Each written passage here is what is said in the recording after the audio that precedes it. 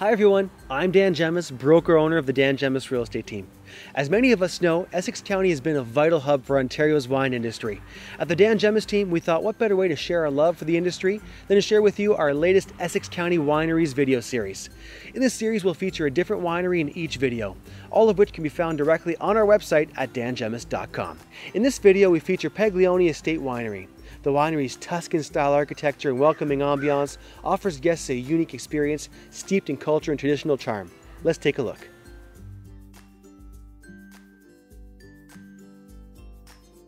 We have 10 acres of grape. We grow mostly red grapes.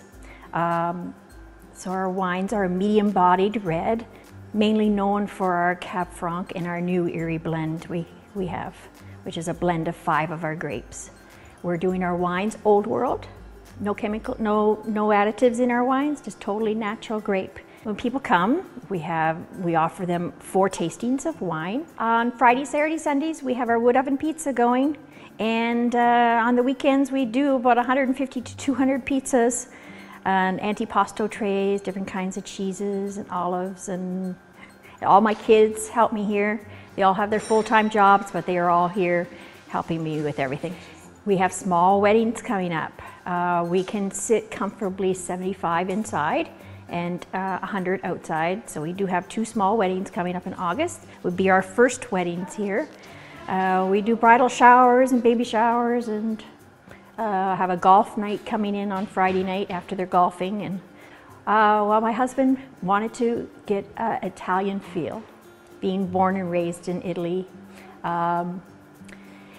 He wanted people to come in and feel like they're at home, and he wanted to be very unique with the style and the character, and with the wood oven pizzas outside. The people just love being here, relaxing and enjoying the feel of the winery.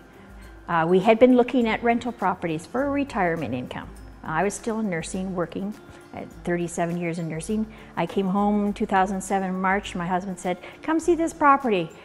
So we drove out here, and he says, "I put an offer in on this property today." I go, "Oh, okay, so I guess we're getting into the wine business." It was already an established vineyard owned by another winery at the time.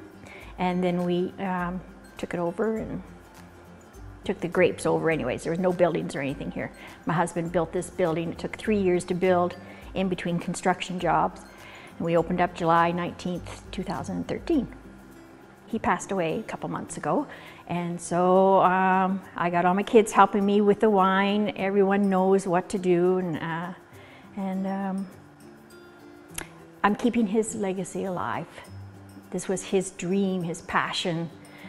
He was a social butterfly. Anybody came in, had a birthday or anniversary, he played the concertina, and he had everybody laughing. He told jokes, and so I'm going to try to carry on. I'm not a social butterfly like he was, but I will try. That's Paglione Estate Winery. To learn more about them, visit their website at paglioneestatewinery.com.